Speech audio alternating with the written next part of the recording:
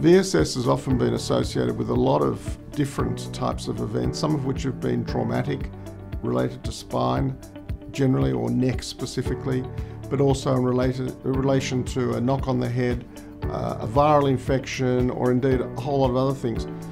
I don't think there's enough evidence at the moment to relate it to any specific event. I do think that when there's been a specific event happen, we often become a little more introspective about our function in other ways and may become more aware of something that has been there but subliminal for quite a long period of time.